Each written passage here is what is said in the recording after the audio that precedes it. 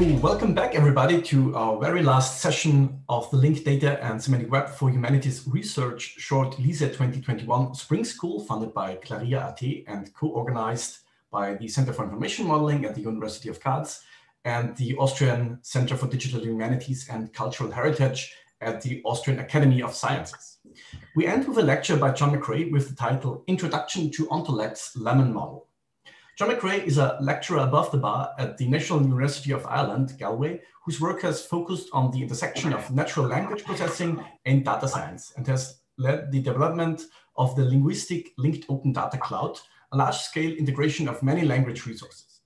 He received his PhD for the National Institute of Informatics in Tokyo, in Japan, and worked as a postdoc until 2015, working on the Monet, Portadial, and LIDA projects. He's currently the coordinator of the Linguistic Linked Open Data LLOD project on making linguistic linked open data ready to use, as well as a work package leader in the Alexis project on a European lexicographic infrastructure. I'm really happy that you are here at our school and looking forward to your talk.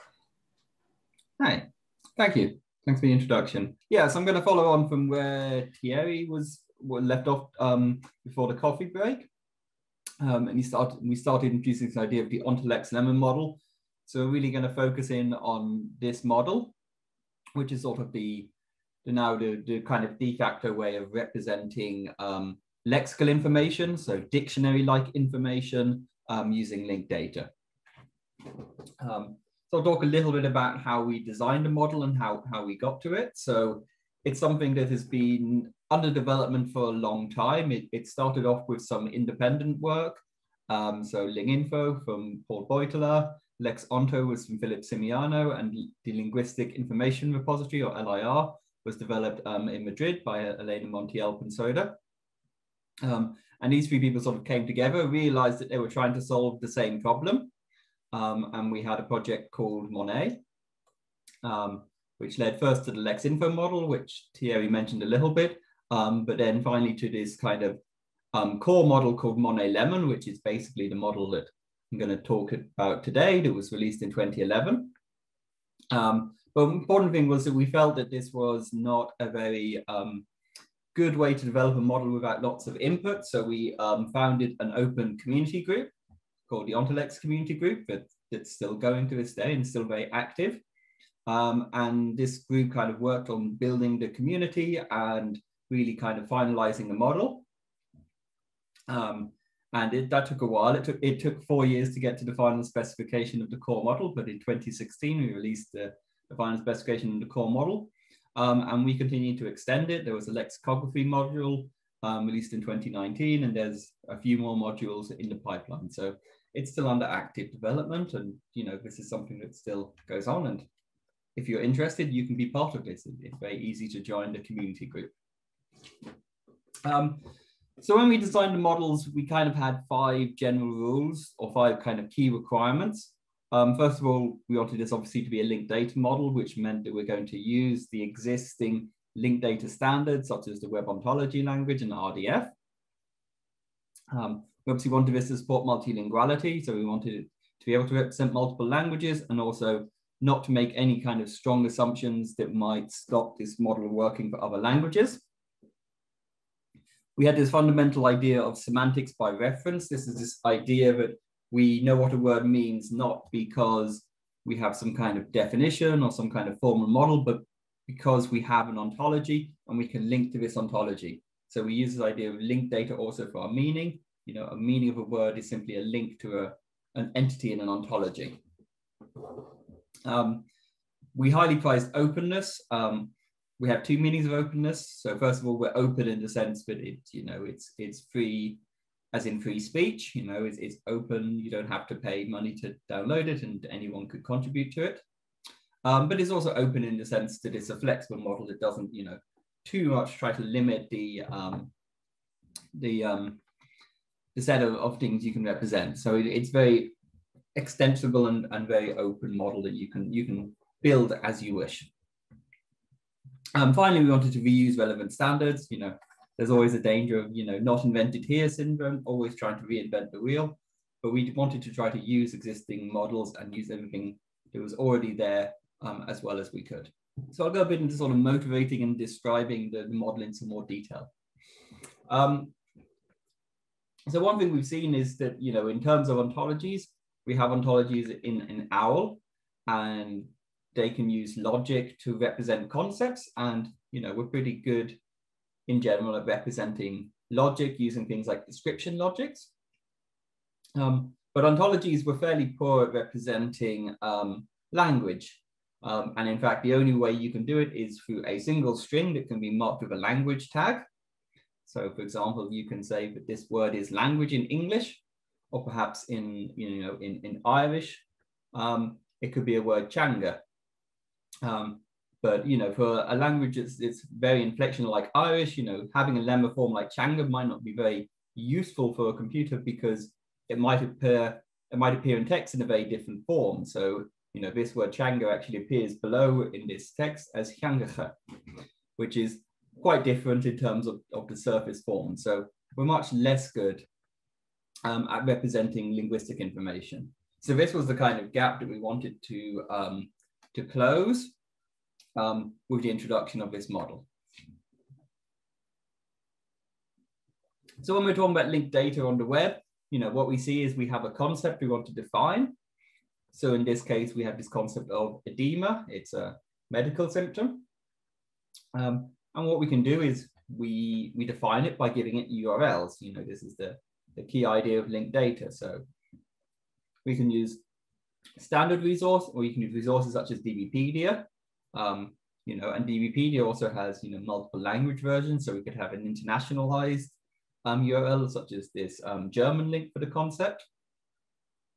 And we can also use standard categories. So, you know, in terms of medical terminology, the MESH, the subject headings, the UMLS is the Universal Medical Language Service, and the ICD is the International Classification of Diseases.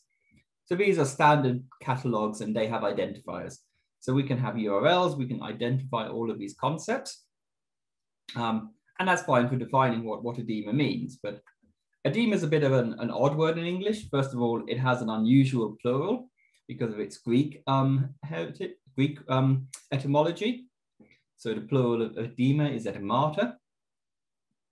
And there's also other, you know, synonyms like dropsy that are used. And, you know, what we do is we have all of these, you know, linguistic terms, edema, edemata, dropsy. We have all of these URLs and different resources, and we can connect them all together. And we get, you know, a mess because we have to connect everything to everything. You know, it's a lot of work, it's a lot of triples, and it's not very effective.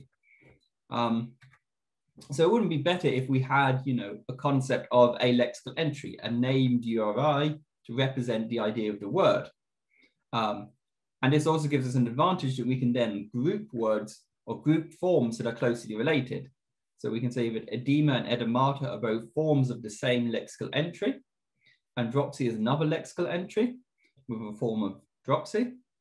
And we can link this to each of the concepts. And as you see, it's much neater and it needs fewer triples, but it better captures this concept of, you know, there being multiple terms and really kind of modeling, you know, a word as a word. So, you know, we're doing this typical semantic web linked data thing that when, you know, when we want to define something, what we do is we give it a URL. So we now have a URL that represents not the string, but the concept of this word. So as a dictionary, as an entry in a dictionary, effectively. So that's good.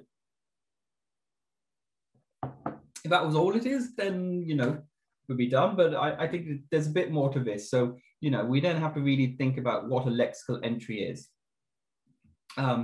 So a lexical entry, this is the definition we decided on in OntoLex. So I'll read it out here. A lexical entry represents a unit of analysis of the lexicon that consists of a set of forms that are grammatically related and a set of base meanings that are associated with these forms. Thus, a lexical entry is a word, multi-word expression, or affix with a single part of speech, morphological pattern, etymology, and set of senses. So this is our kind of idea of the definition of what a lexical entry is. So it can have multiple forms, but they have to be somehow kind of grammatically related. They have to sort of have the same meanings, more or less. So, you know, you have to be able to say that, you know, all of these forms, like, you know, are different forms of edema and edemata, all refer to the same concept. So we have to have this idea that, you know, that the forms, that any of these forms can match to any of these meanings, and that's sort of the key idea. And we also specified some stronger rules about, you know, what happens linguistically. But they have to have the same part of speech. They have to have the same morphology. So, for example, the same plural.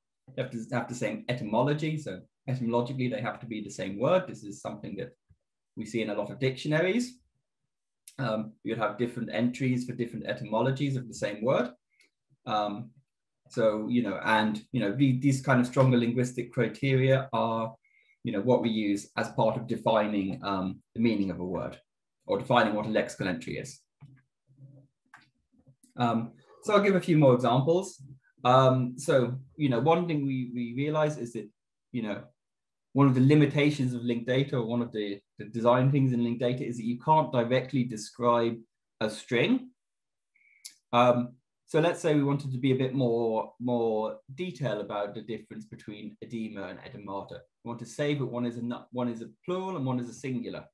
So because we can't directly have a triple where the string is the subject, we need to introduce another URI. Let's say this is a typical semantic web linked data thing to do. If we want to define a concept, we define a URI. So we can now define a URI that represents that form. So it acts as a proxy for this form. So we can now say that the edemata form, and we can add a triple to that form that says the number is plural. And the edema form, we can add a triple that says the number for this is singular. So now we have a URL for the entry, but also we can have URLs for each of the individual forms of this entry. Similarly, we can do something with the mapping to the concepts. And this is what we refer to in OntoLex as a lexical sense. So, you know, I mean, sense has, you know, many meanings in itself, and different people interpret it differently. There's a very specific meaning in OntoLex, but sense represents this sort of assigning a URL to the link between edema, link between the lexical entry edema and the concept, say, in an ontology like DBpedia. Now, why might you want to do this? Well, you might want to actually have some kind of annotation on this link.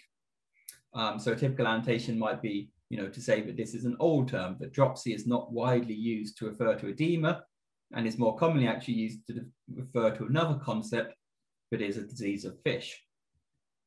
So essentially, what we're doing here is we're assigning now another URL, so another URI, that defines this concept of the sense, which is essentially the mapping between the lexical entry and the concept in the ontology.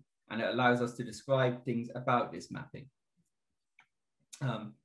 So when we put this all together, we now have the string, we have a URL for the form, we have a URL for the entry, we have a URL for the sense, and of course we have a URL in the ontology.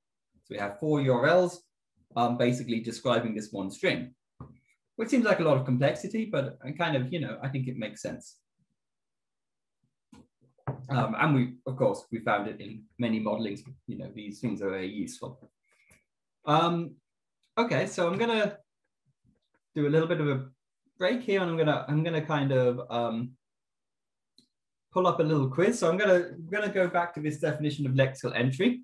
So one of the things to remember, it's a set of forms that are grammatically related, based with a common set of meanings, with a single part of speech, morphology, and etymology. So, and we'll play a little game about, you know, understanding, you know, what is a lexical entry and what is important here. This is a question about kind of lexical entries and OntoLex-Lemon, and the basic question I'm going to ask every time is really, are these the same lexical entry? So, for example, work and works, assume they're both nouns or both verbs. So, you know, are these 2 forms of the same lexical entry, or would you model them as different lexical entries? So you tick the red triangle if you think they're the same lexical entry, hint, hint, or you tick the blue diamond if you think they're different. Yeah, so I mean, you know, this is, you know, exactly the same as the example here of edema and edemata. It's a singular and a plural, right? So, you know, these are the same lexical entry. So we model them as the same lexical entry with 2 different forms.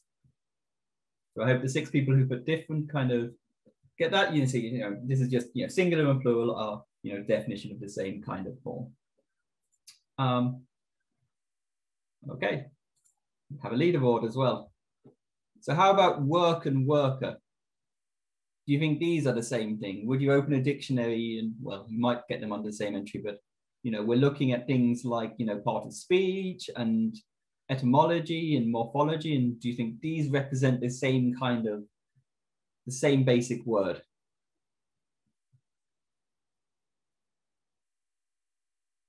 Yeah, they're definitely different, right? I mean, work is a verb. I mean, it can also be a noun, but worker is this, and this idea that they have a different set of meanings. A worker means something different to a work.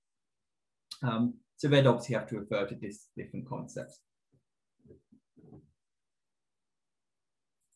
Okay, good. So how about work and unwork? Again, here we really think about the meanings. Do these have the same set of meanings? Is this a grouping of words that makes sense as having the same meaning, or is there some change in meaning between these?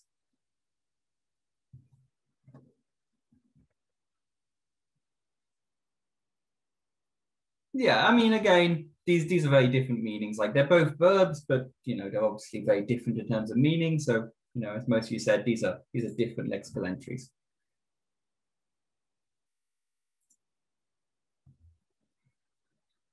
So how about noun work and the verb work? Are they the same lexical entry? And we'll look back at the definition. Are they the same here?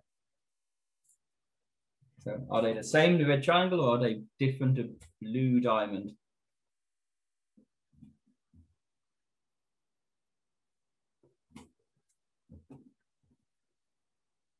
Different. Yeah, I mean, we say it quite clearly in the definition. They have to have a single part of speech. So we can't have a noun and a verb as the same lexical entry. That's kind of in the definition.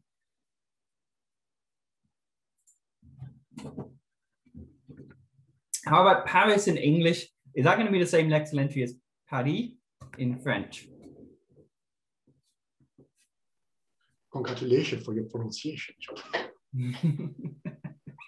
I actually did 5 years of French at high school, and I'm still rubbish at it.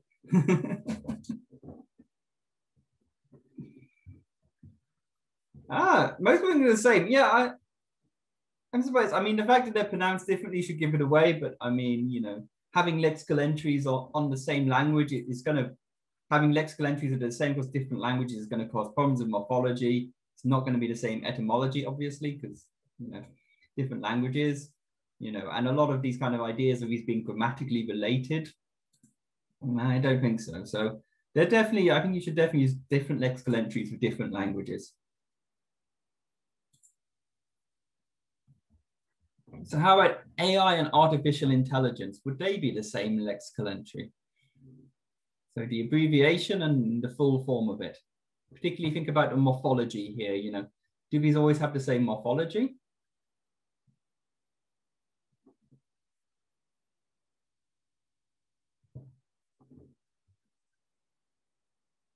Yeah, again, it's different because, I mean, this one's more controversial, but we recommend you model them separately in OntoLex just because of the morphology issues, that the way these words will inflect, particularly, if you're in a language, like German, where you have to deal with, adjectival agreements, there's going to be different morphological aspects for the short and the long form. So, there should really be different lexical entries.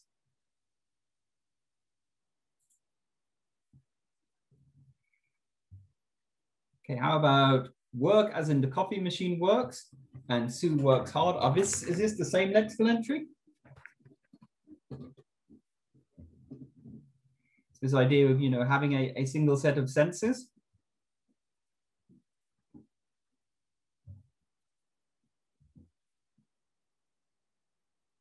Yeah, so I mean, this is a case of, these are two senses of work, but it's the same lexical entry. A lexical entry can have multiple senses. And that's not a problem, like we saw, with the example of dropsy referring to two different things, but it's still a single lexical entry. So again, two senses of work, same lexical entry.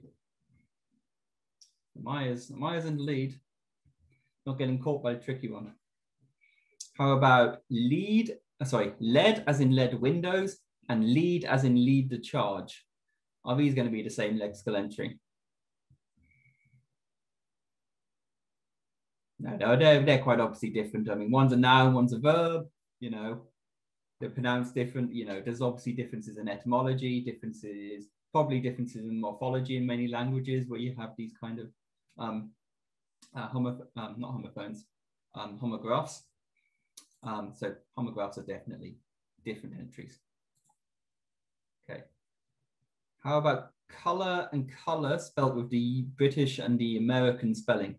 Would they be the same entry, different form, or the same form? Is this a single form of the entry? This one's a little bit tricky.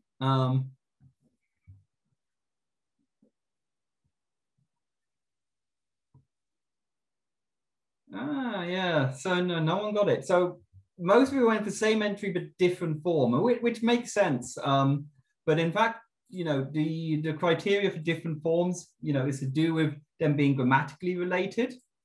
And, you know, color and color are not grammatically related. They're just orthographic variants. So we actually model them as part of the same form. But, you know, I know this one's very tricky and most people get it wrong, but it's something that, you know, in the modeling, we actually try to group together these spelling variants so that we're focused on the grammar and the morphology rather than the spelling and, you know, doing with this. Finally, this one's very tricky. Bank as in Bank of Ireland against bank as in Riverbank. Is this going to be the same entry? So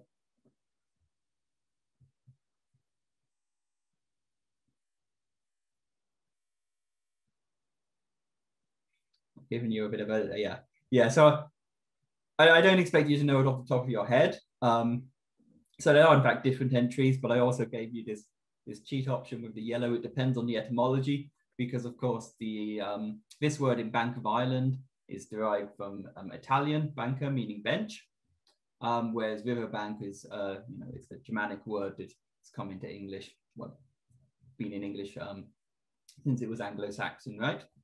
So in fact, they're two different entries, but it's because of the etymology principally that would make them two different entries. So you're right if you got both of these. Okay, so let's see who our winner is. So me, yeah. You came third, whoever you are. I'm not going to try to pronounce the second place name. And Maya wins overall with 8 out of 10. So good job. So congratulations to Maya. There's virtual prizes, but you know. But hopefully this got you to think a little bit about kind of lexical entries and some of the kind of modeling decisions that we make. Okay, so I've got, I guess, about 20 minutes left. So it should be okay to just kind of go a bit now through the details of the model. So we'll look at some more modeling examples with real code. So this is the core model. So this is what we discussed before. There's these 4 URLs, the URL for the form, the URL for the lexical entry, URL for the lexical sense, and the ontology. There's a few other things. We also have lexical concept, which is an alternative to the ontology. It represents a more kind of loose definition. And we allow some things like, you know, skipping over the sense by having a link directly between the entry and the ontology. So a simplest form of kind of an OntoLex entry looks something like this. This is in Turtle syntax. I don't know if you've seen a lot of Turtle so far in this course, but you know, hopefully it's not too hard to understand. We use a URL namespace, so it's a w3.org namespace, and this is the standard, you know, namespace for OntoLex. And we start by saying cat is a word. Its canonical form is written as cat in English. So we use the language tag here, even though the lexical entry only has a single language. We do the language tag here. And we can give a definition with the denotes property. So it denotes something that is defined as a 4-legged furry animal. So very simple. We have a word with a form and a definition. Fairly straightforward. We can further do this by adding in grammatical information. So grammatical information is added with a ontology, so it's lexinfo ontology, and this is the URL for the 2.0 version, which is actually out of date now. And we can add in facts about this. So we can say on the lexical entry level that it's part of speech is noun, and then we can add this canonical form. So this is the main form of it, which when added property, this has number singular. So we're adding this triple that the canonical form has number singular. And we can add a variant form, in this case, cats. We can say this is the plural.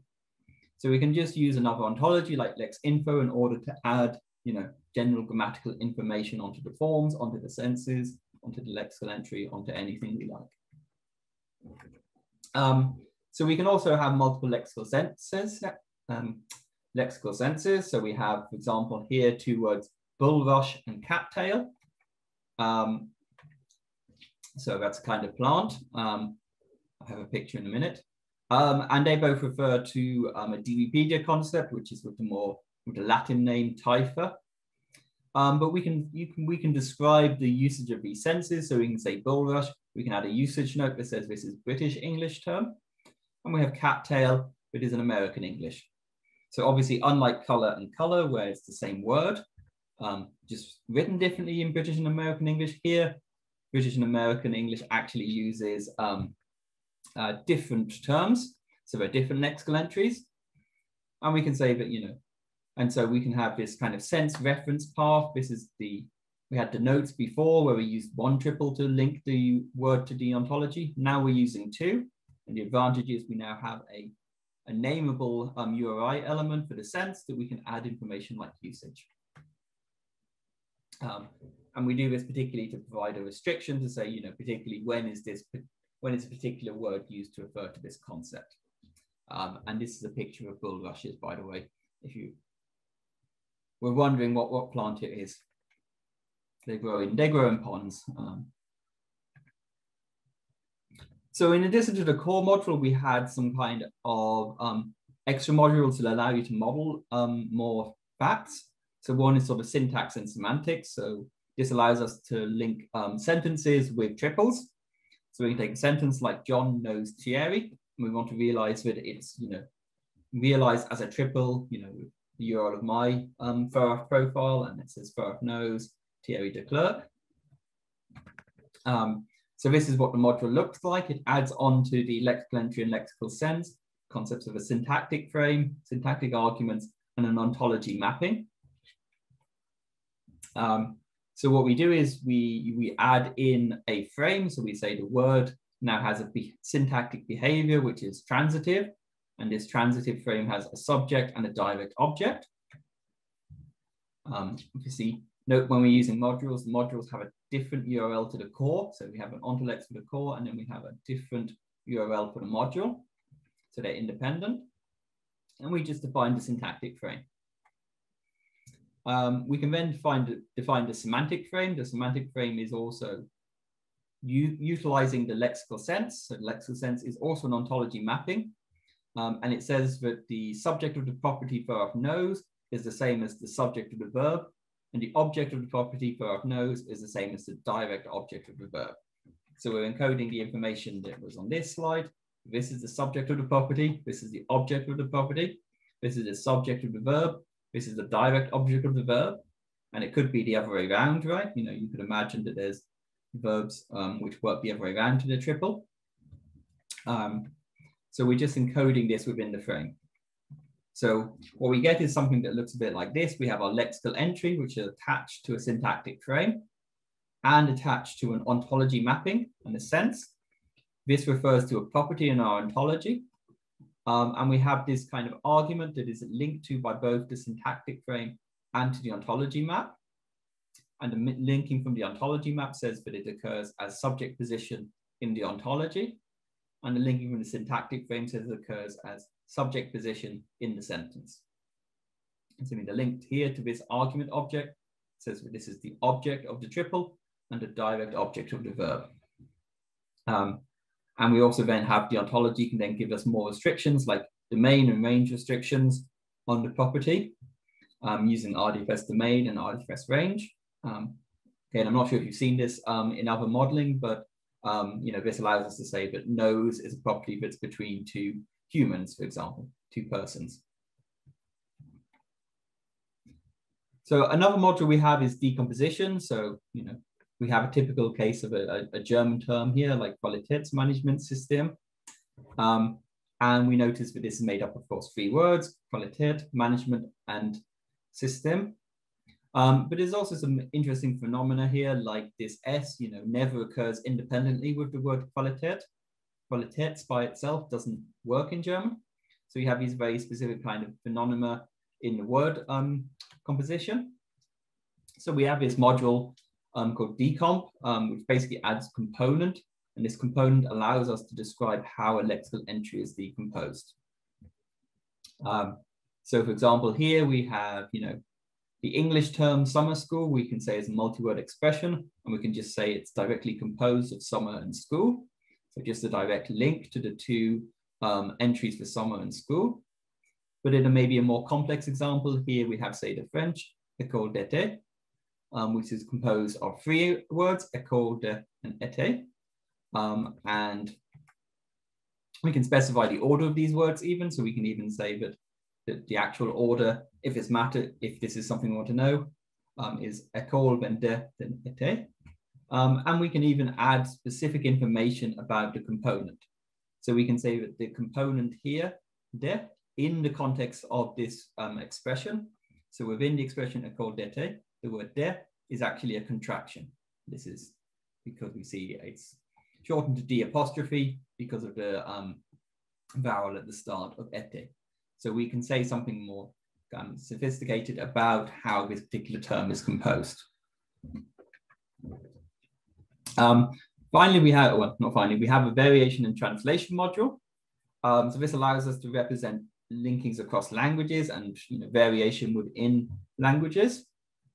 So a typical example here is we might have a Japanese term, mochi, which is probably best translated into English as mochi, but you might use a kind of a gloss translation of Japanese rice cake, which isn't a very literal translation of the Japanese, but it's maybe more useful for people who aren't familiar with the concept. So we have this idea of kind of cultural translation.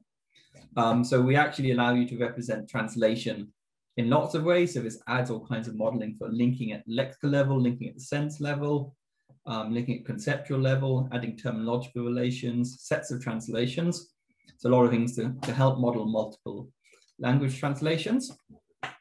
And in fact, in OntoLex, there are basically 4 ways to represent a translation. So here we have an example of an entry for rice and a corresponding word in Japanese, kome. We have 2 senses, and when we have it referring to a single ontology concept here, the Wikipedia rice. So this is our first method. We know these are translations because they refer to the same ontology. These words have the same meaning, therefore they must be translations. We can also do this by directly linking the senses. So this allows us to state which perhaps senses of rice and kome match. So if we modeled other senses of rice that don't translate into kome as Japanese, we can say which particular senses by adding explicit link. We can also do this semantic web thing of, maybe we want to say more about our translation. We want to say who did the translation, when it was done, for example. So what we do is we do this semantic web thing of introducing a URL. So we can have a URL that names a specific translation. So we call this a standoff translation, where we have this linking the senses. And finally, we can even directly link kind of at the entry level. This has the disadvantage that it doesn't say which particular meanings of rice are translated as kome. But we can add a direct link here to say that these are sometimes translated as one another. So we have 4 different ways of doing translation, depending on the need and what makes sense in the application. The final module that was introduced in 2016 was the metadata module. So this was motivated by this idea of there being, and this was really the motivating example, was there being a wizard and a djinn who wanted to talk about magic. And they don't have the same ontology, but they both have lemon models associated with their ontologies of magic. and they can use the fact that they've got metadata in order to understand how they might talk to one another. So the metadata module adds a lot of properties that describe things about the OntoLex models, like the number of lexical entries, the number of senses, how many links on average do you have per sense or per lexical entry. So it adds a lot of metadata statistics. Okay, and yeah, in addition, as I said, the model is continuing to develop. There's some very active work going on in terms of the development of new modules.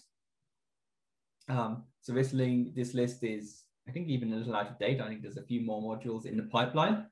The morphology module is under very active development at the moment, and should be released soon. The lexicography module has been released, although there's already calls for further extensions to it.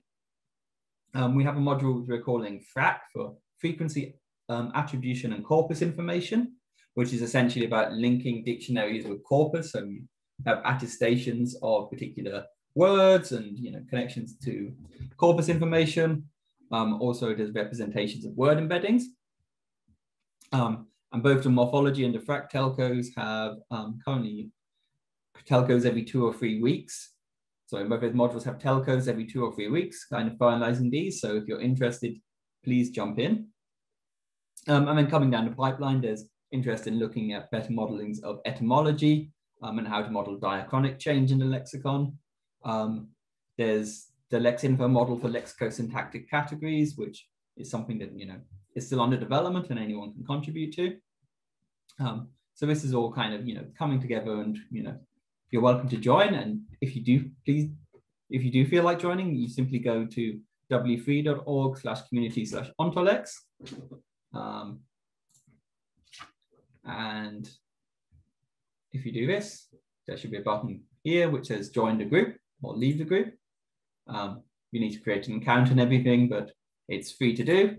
Anyone can join, and you'll see there's lots of activity in the group and regular calls. So please feel free to join and free to contribute if any of this is interesting to you. Okay, so I'd like to say thank you.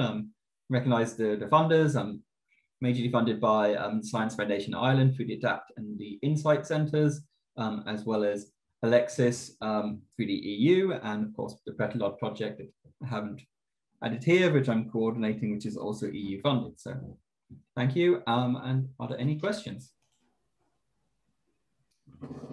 Many thanks, John, for your excellent lecture. I think the game showed quite well, in my opinion, what the domain is about. And as we heard during the school, that knowing your domain and knowing the models is something very, very important.